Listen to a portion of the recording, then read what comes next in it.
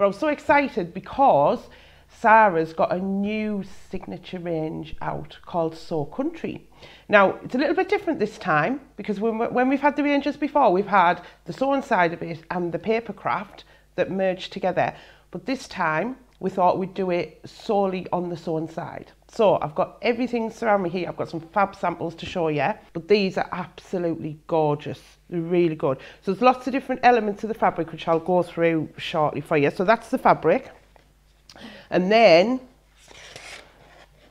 new dyes. Now these are a bit like our, well, these smaller versions of our Hawaiian dyes, if you remember those when we had those out.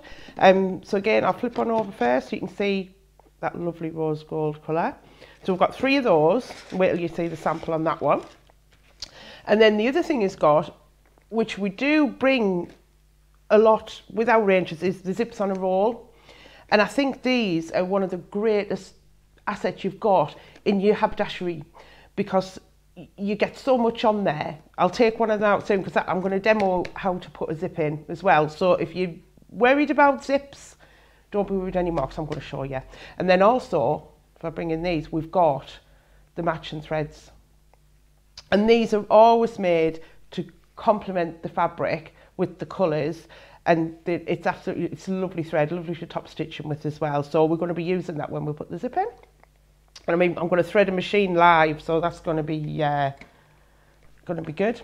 And then the last thing we've got in the range is, now you might recognise this, is the Gladstone clasp. So we've brought a bag range before. This is a different size. It's I won't say handbag size, the other one was a handbag size, depends how much you want to put in your handbag. I won't show you my handbag because I've got so much and you can never find anything. But this has got the full pattern, everything in. So again, I'm going to open this up later on and have a look at it. Are we ready? Are we ready? I bet you're all dying to see it. Look! How cute is that? Pull it open. Oh. So there, I mean, that is a really good size. So although it seems the clasp is smaller than the other one, but when it opens out, so it's like a big like mouth opening, isn't it? That you've got all that space in there. And now the thing I was thinking, knitting straight away, I thought of knitting. So you can put balls of wool in there, so you can put your little sewing accessories in there. Oh, hang on. You can put 6.5 meters of fabric in there. I want to see how much we can get in here. Can we get our charm packs in? Yeah. And we can even get, because I've unrolled it, we can get our fabric strips in. Is it going to close? There we go, just. So that's got, oh, it's quite heavy that now. So that is amazing. And this is made with the rose bouquet and the cream. What have I got here? Look at this. New sewing box. In the rose bouquet, the cream, isn't it fab? And I've got all my stuff in already. So I've sort of claimed this one. But yeah, but look at it. So this is great. This is ideal. You always need somewhere to keep all your stuff. And if you're like me, you've got a lot of stuff. So I have a bag for at home. I have a caddy for my classes. I have one for here. I have one when I go to TV. So this is just going to add to my arsenal. And then what you've got on here, so you've got your little bit here, so your little elasticator there that you can keep. I've got my little scissors in there. And you've got your little pin cushion, or your needles, or your safety pins, like we had in that fabric roll.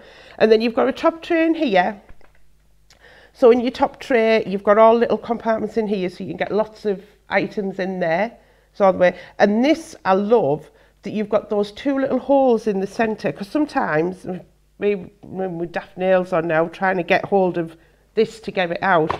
But here you've got 2 little sort of oval holes in there that just lifts that straight out. And then if I open up, you can see, oh, my favourite, stick spray. I've got my favourite Kalal textile glue. Oh, and there's my scissors, what we were looking for. And I've got rotary cutters, more rotary cutters, and I still had loads of room in there as well. So this is also going to be in the range, isn't it fab? So let's go back to the fabric.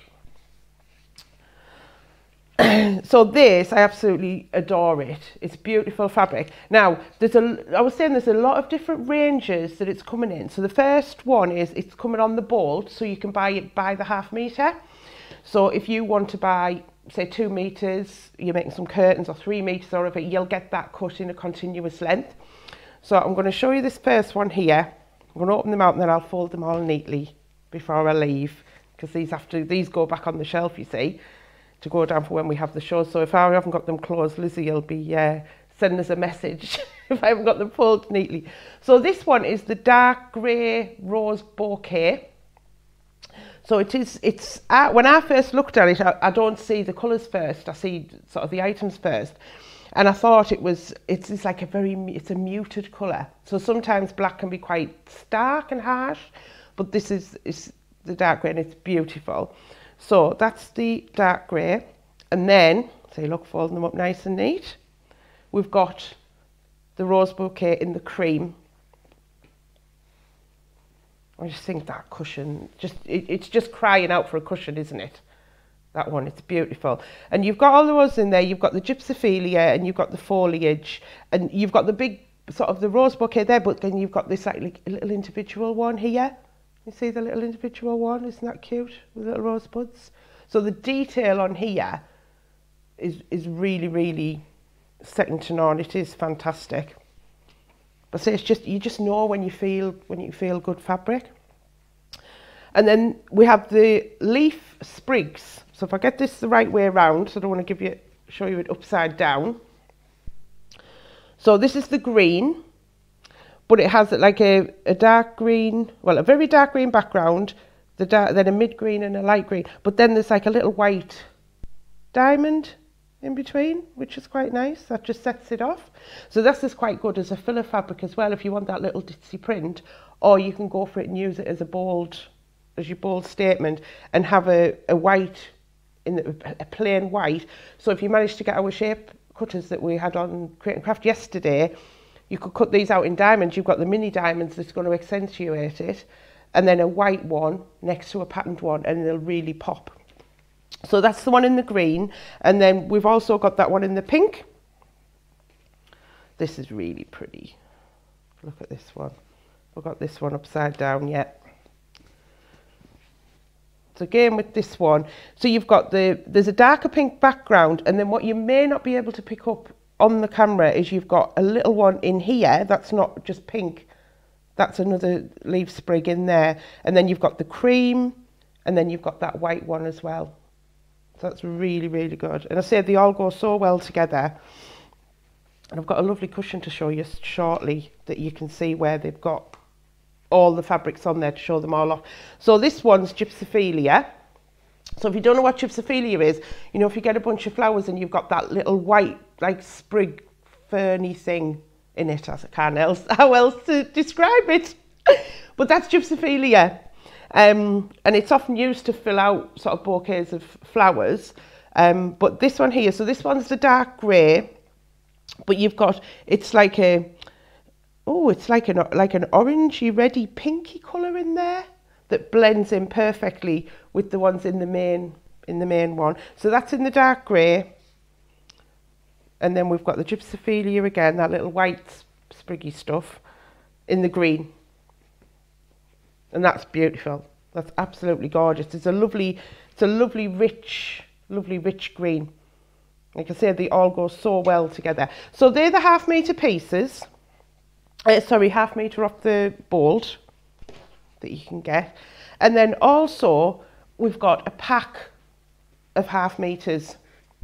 So in here, so what happens sometimes is if you want sort of half of each, or if you only want so many, you can pick from that off the bolt. But if you want that pack, or if you're getting them for a gift for someone as well, or with these ½ metre, you've got 6 ½ meters each, you've got 3 meters of fabric. I mean, you've got a good amount there for a quilt top, I don't know, what, half a dozen cushions, front and back. So you can make an awful lot out of 3 meters of fabric. And then if you do have some plain, because I know some people like to put, if you're making a cushion, they like a plain on the back. Or if you're making like a bag lining, have the plainer on the outside, or faux leather, or, you know, something like that. And then have this as your as you open your bag and it pops the colour out. So they're the 6, so it's each of the ones we've just seen, but there's 6.5 metres in there. And there's more. And then we've got a charm pack. Now normally when we bring our charm pack, they're 5-inch pieces. This time we've gone slightly bigger, we're going 6-inch pieces. So I'm going to open them. So in here, you're getting all of the designs that we've gone through. And there's 36 pieces in there, so you're getting 6 pieces of each, I promise. It's like playing Snap, isn't it? We're going to get a different one. But yeah, so you're going to get 6 pieces of each in there, of all of the different range. So that's a good one as well, if you just want a little piece of each one. And like I say, pop them with your block fabrics, your plain fabrics, your faux leather, your cork. I've got a lovely sample to show you that we've made, one of the teams made a bag with our cork fabric and this, and it goes perfectly. So say they're 6-inch squares and you're getting 36 in that pack.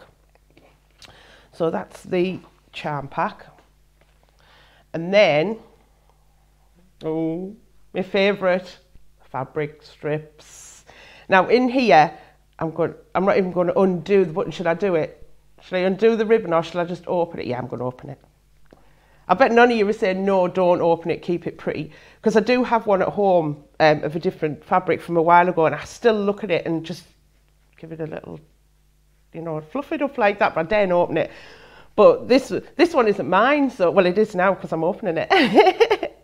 So in here, now in here you've got 18 strips, and they cut at 2.5-inch wide. So that's great if you're doing your bindings, your borders, your sashing between your scripts, bag handles. You're getting, say, all of the 3 of each. So you've got 18 in total. And then if I show you the width of these, so this is cut from the ball to the fabric. So if you've ever had a fabric strip, you'll see you've got your selve edges on each side there. So that is the whole, so I'm going to go out of shot, but that's the whole width of your fabric. So that's your 110 centimetres wide. And all this is 100% cotton, machine wash at 30 degrees, medium iron. And then I just want to show you the cushion that we've got. So this one here is made by Angela.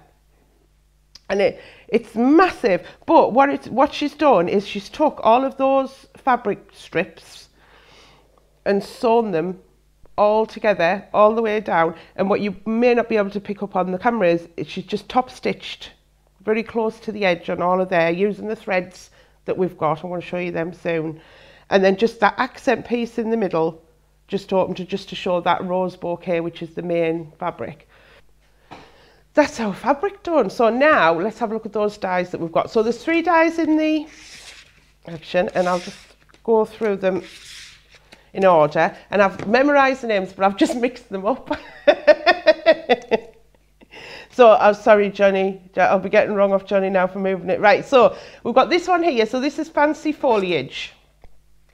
Okay, and then if I turn it round, you can see, say there's the dye now. So if you can see there, it's 1/4 of a dye. So I'm going to show you when I show you the sample of how it laid out. But it's actually the front there. You fold your fabric into 4. And say if you had our Hawaiian dyes before, you'll know it's the same process as that, and it's still the same method to do these. But these fit in all of your Geminis, so even the Go. So whichever Gemini you've got, these will fit in. So that's the first one. And then the second one here, this is the Floral Flourish. So you can see there, we've got the flowers there. And again, if I turn it to the back, you can see the dye there. And then the last one we've got is the Lovely Leaves. And they all in conjunction to blend in with the fabrics as well. So keeping that flower and foliage theme for that. So I'm going to get the sample. So we've got a gorgeous table runner. Let me grab it. So, and on the back, we've got the pink leaf sprigs on the back. And Sally's made this. So this is gorgeous, Sally. And how we're going to be able to see all of that. There we go. Shall I move it a lot? Oh, you can see. So now I have to match them up. So this one, hang on, let me get the die. So if I hold that back next to it there, you can see there that that's the floral flourish. And again, if I turn it over, so if I take that, you can see how the flowers there, and then you'd fold it into 4. And then what happens is on these dies here, this edge here doesn't have a cutting edge, and that's what forms this centerpiece here. So it keeps it all together. So that's that one. And then the next one is this one here. Oh, I do like this one. I love sort of like, it's like the Celtic sort of theme, isn't it? So this one's the lovely leaves. So you can see that. So it's obviously it's not actual size on the packaging, it's bigger. But sometimes that happens and you can get a bit misled. But we always put on there, so on the front here it says not actual size, so it doesn't mislead anyone. And you've also got the instructions on the back here as well. So they're really simple to do, but as I say, fold the fabric into quarters, position the die, and you know you're following it through. And then on this one, because we've got that centerpiece there, so on here there is a cutting edge here that cuts that centerpiece out, but then there isn't a cutting edge on the 2 sides, which is where you've folded your fabric, you see where that doesn't actually cut, so you can get the continuous piece. So that's that one. And then if I move along a little bit and get the last one, so the last one's the fancy foliage, so that's this one here. And then again, so this is like the first one where you've got that centre. If I flip it over, you can see that there's no cutting edge on that corner. So once you've folded your fabric, you get this continuous piece in here. So the next thing we've got is we've got these zips on a roll, and we've got the threads. So with these, I'm going to take one out the box. I can never get them out without ripping them. So you've got 10 meters of 2 colours. So we've got this pink, and I'm just going to get the fabric over just so you can see how well these actually match. So if I get the rose bouquet here, and then we've got this, it's like a dusky pink, it's lush. Can we see there how well that goes, and it's picking up the pinks in the roses as well. And then this one we've got the dark grey. So now you get, say you get 10 meters, no sorry, 5 meters on each one, so 10 meters in total, but you get 10 of the sliders on each one. So overall you're getting how you can make 20 zips with all of these. Now I'm not sure what price these are yet, because obviously this is just a preview. But if you want to go and buy just sort of an 8 or 9 inch zip from anywhere, you know, you can pay a couple of pounds, £1.50, a couple of pounds, just for one. But here you're getting 20, and you can choose any length you want as well. And these are interchangeable as well. So you can take these zip pulls off and put them onto the other zip. So if you wanted 2-tone, so that's a good one to know as well. So they're the 2 zips that you've got. And then we've got, oh, I love these, matching threads. So these are a lovely thing. I mean, you can see just when you look at them, and there's a sheen on there. Oh, you can really pick that up where the light's shining on there. The sheen is lovely. So these, I wouldn't use them for your piecing unless it was already on your machine and you're doing something quick. But if you keep them, use them for your top stitching. If you've got decorative stitches on your machine as well, they would look absolutely amazing in this, because you get that coating. And again, you've got the pink, you've got the darker pink, you've got the 2 greens. And if I bring that leaf sprig fabric in, let me pull that in there, so you can see how well they actually go together on there. And then you've got the dark grey, and you've got the cream as well. Oh, put that on there. So this one here, I'm not sure where I'm going to go. So I'm going to do a reveal of what it is. So it looks like a clutch bag, doesn't it? Like a big clutch bag. But once we open it up, it's a sewing roll, sewing kit. So we've got zips in here. So we've got the pink one in this side. Oh, I've caught it. There we go. And then we've got a clear is there, so you can actually see what you've got in there.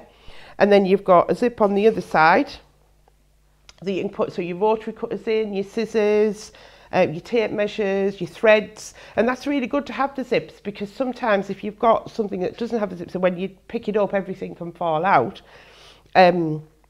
And then we've got little felt patches in the centre here for your pins and your needles and your safety pins. So that's that one. And then, do you remember I mentioned the cork fabric before? So we've got this bag here, which Anne's made. I mean, look at this. So it's like a duffel bag, like a haversack sort of thing, where you've got your straps on the back. And that's been done in that green leaf sprig. And then we've got our cork fabric here. And then with the accent of the cream rose bouquet. But then we've got the zip-in set here. And it just goes perfectly. The colours just all go together. Let's see what lining have we got. So, and then we have the leaf sprig of the lining. So that's good when you're making things to, you know, complement the colours. So we've got the lining here that's matching the handles. So everything matches. So it doesn't mean to say you have to do it all one colour. And then we've got the strap that she's put on there in the main rose bouquet. And then the lining in that as well. It's fab, isn't it?